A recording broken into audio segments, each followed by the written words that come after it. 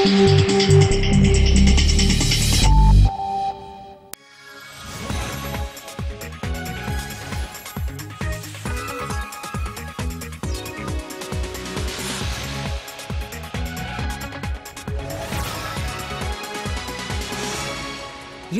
highlights. Coming up on the show, our summer special from Berlin.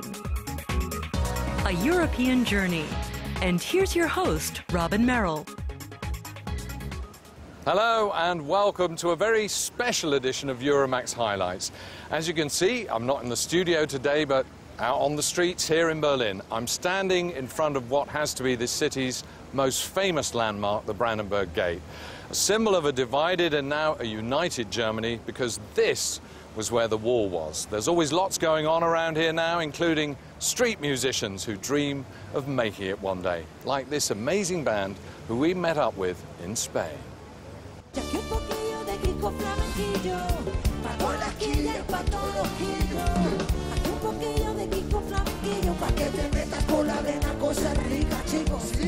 Ojos de BrujoA, a band from Barcelona with their very own take on flamenco.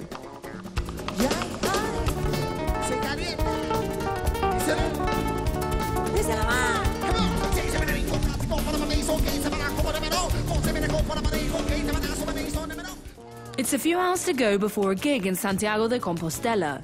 Maxwell Wright, Paco Lomeño and Panko Gabas all belong to the band, which has 12 members in all. Each of us adds a different musical background. That's why we're able to bring together such different styles of music. We are percussionists and guitarists. Rhythm plays a huge role in our music. The right beat is very important. En la música que hacemos. Con esto, tumpa, tigrión.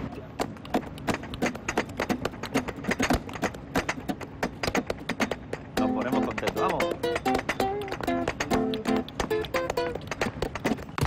It all started back in the late 1990s when 9 friends met up in Barcelona to make music. In 1999, the band released their first album, called Bengue.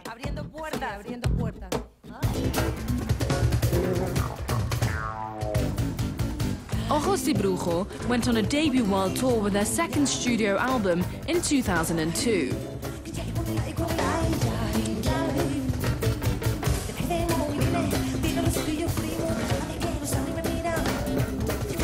In Spain, they are superstars, but they have also found success elsewhere. We see ourselves as a live band. We play best on stage because we have an audience and can engage with our fans better that way.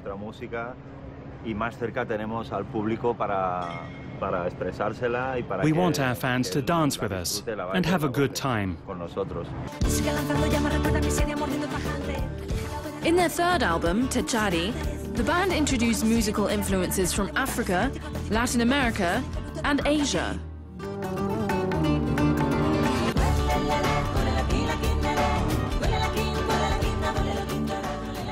They were awarded the Latin Grammy in 2006 for the album.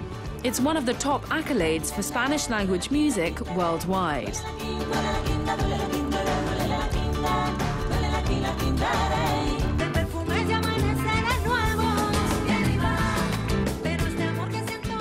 Ojos de BrujoA have just released their 4th album, Ao Canal. 12 songs that are more melodious and less wild than their predecessors.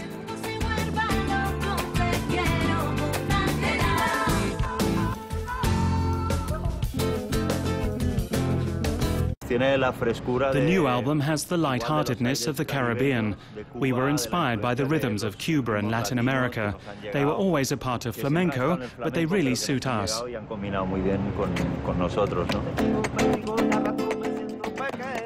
The musicians are also well qualified to play traditional flamenco music.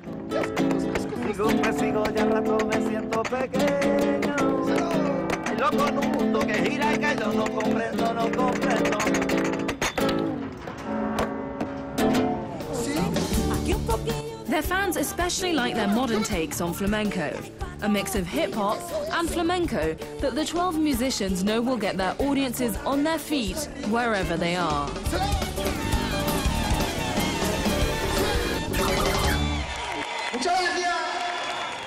We've moved to the side of the river Spree, which runs through Berlin, and behind me you can see the Border Museum, which is just one of 5 huge museums making up what is called Museum Island.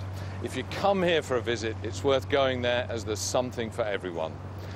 To a smaller, more colourful collection now in Paris, which belongs to a man called Yves Gastou. Yves Gastou is a man who stands out from the crowd.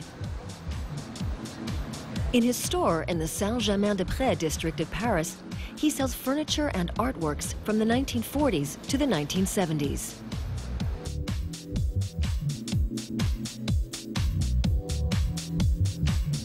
Chandeliers, leather armchairs, and writing desks from a range of different styles. A provocative mixture that already earned him the title of Antique Dealer of the Future. We were the first dealers in the world to combine vintage furniture with creations by, at that time, young designers like Rana Rad, Ettore Sottsass, or Shiro Kuramatra. Today, they are stars. Yves Gastou is an expert when it comes to finding hidden treasures. I've always kept things that were not really worth anything, but which have become extremely valuable in the meantime. I believe you can find true beauty in a bunch of plastic flowers, like the ones owned by many concierges here. There is beauty everywhere, not just in a painting by Picasso. You just have to recognize it. This chair by Italian designer Piero Gilardi is the only one of its kind. This is a chair for summer, a beautiful object. Almost all of Gilardi's works are in museums or private collections. They're hard to find today. Clients include pop stars like Madonna, businessmen like Bernard Arnault, and fashion designers like Karl Lagerfeld and Stéphane Rolland. They all place their trust in Yves Gastou's excellent taste. Many of them enjoy going upstairs to the floor known as the attic. It's home to many more items for which there was no room in the gallery. Before they even enter the boutique, a lot of people ask if they can go to the attic. Then they look at all the pieces, check out every corner. That gives them the feeling of discovering something. Yves Gastou lives 200 meters from the gallery with his son Victor.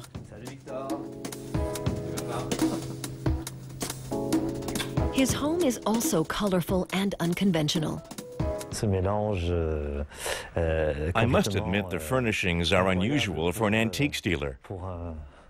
But at heart, I have remained a child. As you see, I like everything with curves. The desk by Italian designer Eric Kalka is unique. Its first owner was the former French president Georges Pompidou. And there are model figures everywhere, ones I collect with my son.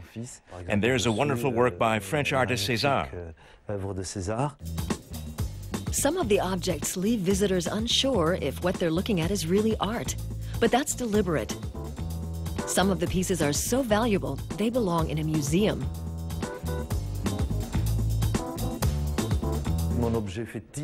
This chair by Shiro Kuramatra is my absolute favorite. It's called Miss Blanche. The artist used plastic roses set in plexiglass. Only 30 were ever made. The chair is valued at 300,000 euros, so whatever you do, don't sit on it. For a capital city, Berlin has lots of green areas. Here we are in a pretty central area, and you don't have to travel very far to find a park. Indeed, just over the road from the Reichstag, the German Parliament building, there's a huge park called the Tiergarten that's the size of 200 football pitches. However, it's Britain that's famous for its parks and gardens, and one of the most beautiful is in Sissinghurst in southern England. Sissinghurst Castle Gardens, a symphony of colors, delicate and stronger shades depending on the time of year. They were developed back in the 1930s. Poet and author Vita Sackville-West and her diplomat husband, Harold Nicholson, planned the gardens.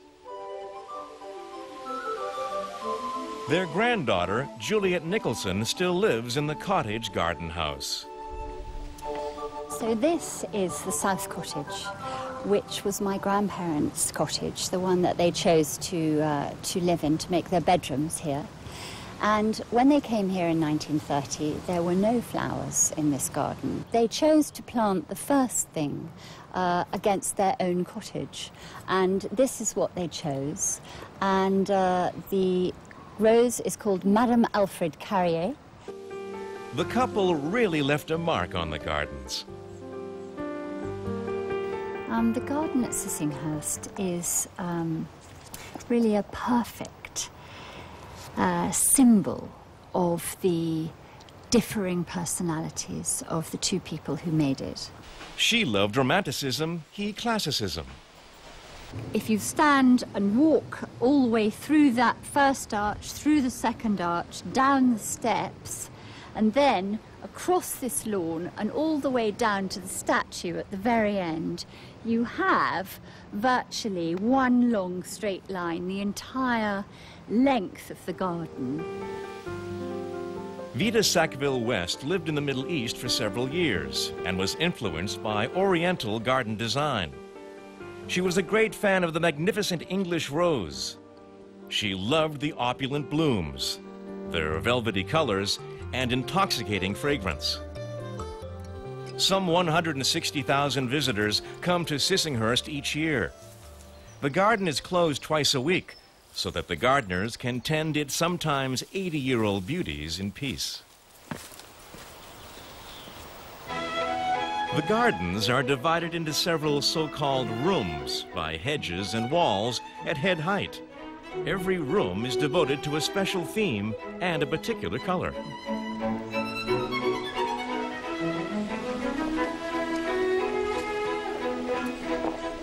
Now this is the White Garden, and this was actually the last garden that Harold and Vita planted after the war. It was an afterthought, which is sort of slightly ironic because it's definitely the most famous garden here at Sissinghurst. Vita Sackville-West began to plant the White Garden in 1950. She transformed it into a romantic dream.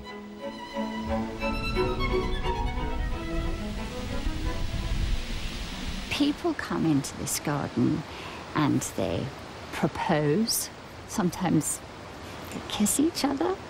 People ask to be buried in here. It evokes feelings of great emotion and romanticism. For the gardeners, preserving Vita Sackville-West's legacy is not just a job, it's a privilege.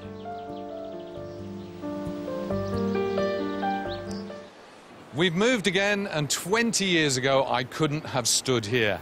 I'm in the Sony Center on Potsdamer Platz, and for 28 years the Berlin Wall cut right through this part of the city, and all this was a no man's land.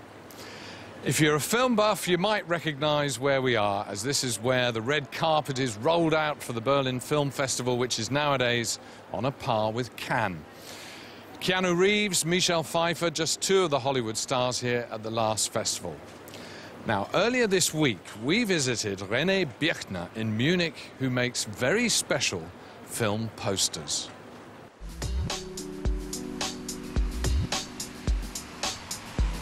Someone in a hurry could easily overlook these movie posters, but each is one of a kind, hand-painted by Munich's last film poster painter.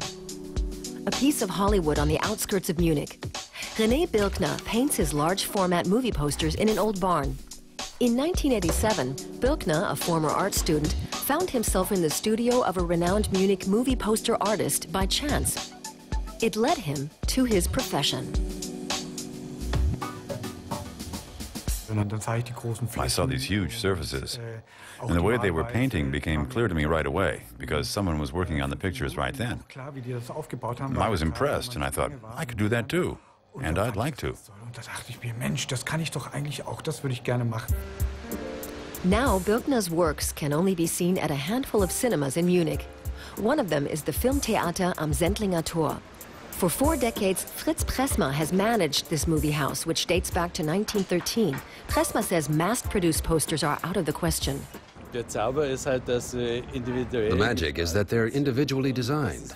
For us as a cinema, that's very important, because 15 years ago we could create our own newspaper ads, so the house had its own branding. Today, the distributor controls everything centrally. There's one ad motif for all of Germany, and this is the last place, the last refuge, where a cinema can still set its own very personal tone. Bürkner gets new commissions every Monday. For example, the poster for the new Harry Potter film. Each poster costs around 1,000 euros. They have to be finished 3 days later and hanging on the cinema's facades. New pictures are painted on old canvases over the old posters. There's little time for nuance or detail. A Munich bank is now staging an exhibition of Bürkner's favorite posters. The painter himself loves broad, vibrant fields of color and striking portraits. The exhibition honors an almost forgotten craft.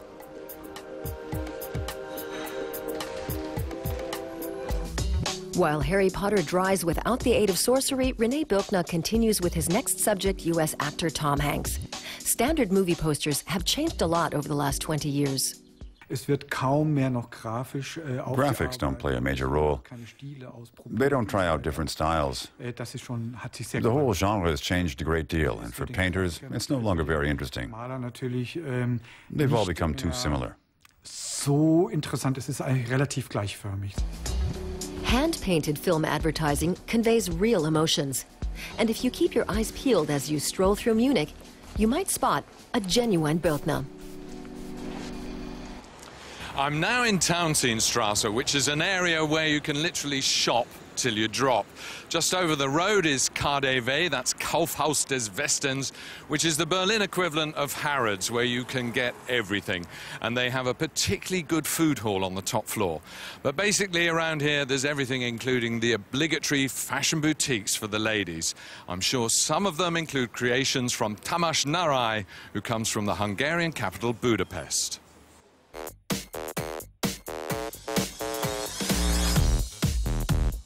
Bold, colourful and always elegant. His collections have made Hungarian designer Tamás Náray a celebrated name in the international world of fashion. To me, fashion is about creating a sense of lightness in our lives and about looking a bit different from everyone else. Fashion is a tool we can use to change our world slightly.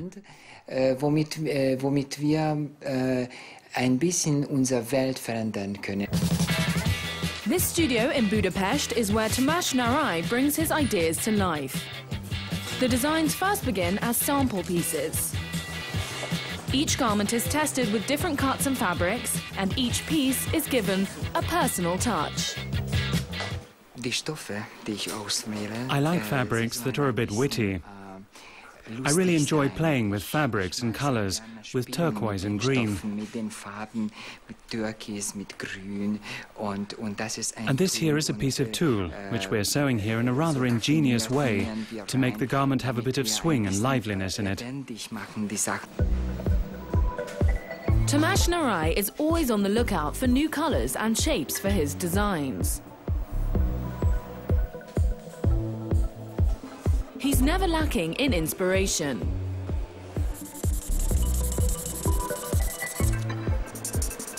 I don't know myself where my ideas come from. Many times, when I have a new idea, I start sketching right away.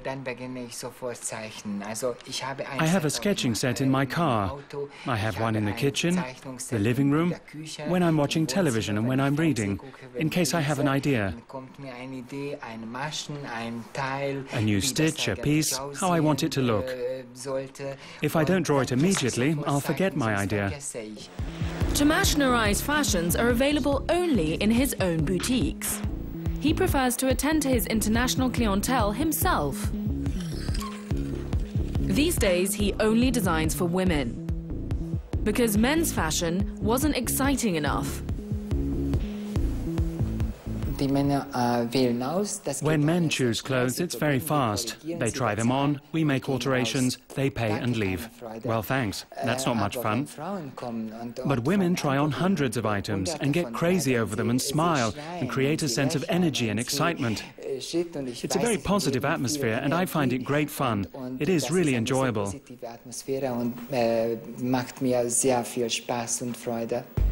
Currently, Tamás Náray is putting the final touches to his fall and winter collection. The designer always enjoys the last modelling sessions before a new collection is launched. These final moments are wonderful, right before the clothes are presented on the catwalk. It's wonderful and very exciting. The fabrics were all chosen a year ago. Then I sketched the designs, and now we finally have the clothes, and they're all done, and it's truly wonderful. The new collection will hit the runways in September and will appear in Tamás Náray's boutiques shortly afterwards, including in 2 new showrooms opening in Moscow and Dubai this fall.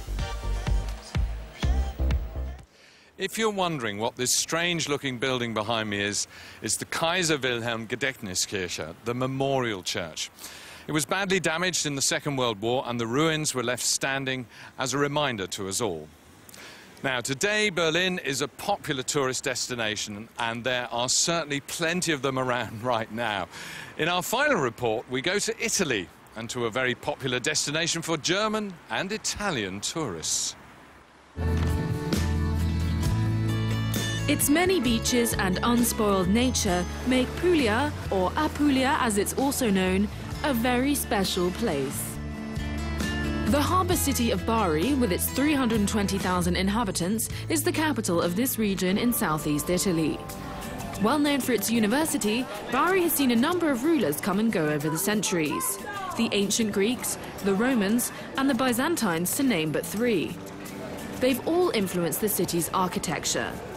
Bari has always been a magnet for artists in search of inspiration. The Church of St. Nicola dates back to the 12th century.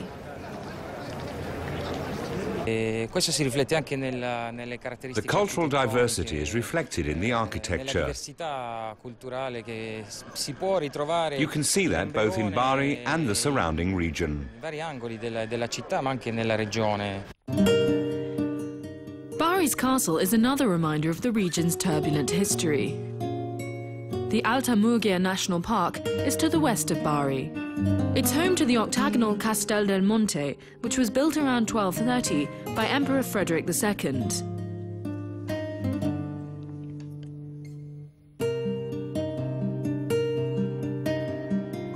Further north, in the Gargano district, this family makes pottery in the style of the ancient Daunian people who settled here 1,000 years before Christ.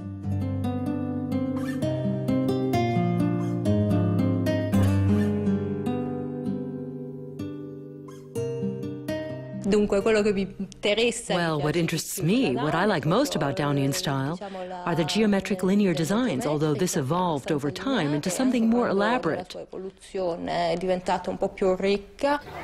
Alberobello, southeast of Bari, is renowned for its round houses, called trulli. The building form is said to date to the 13th century.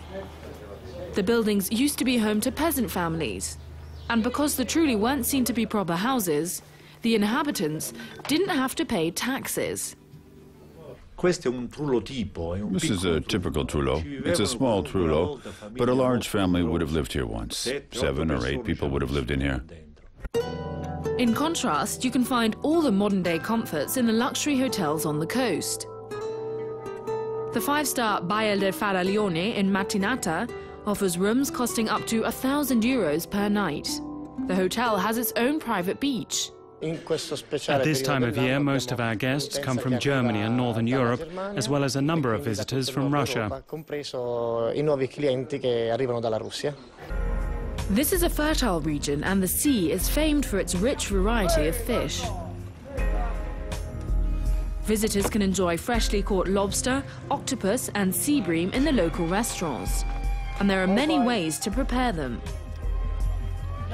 The people here are said to be laid back with a love of life, and anyone who visits the region will long to return time and time again.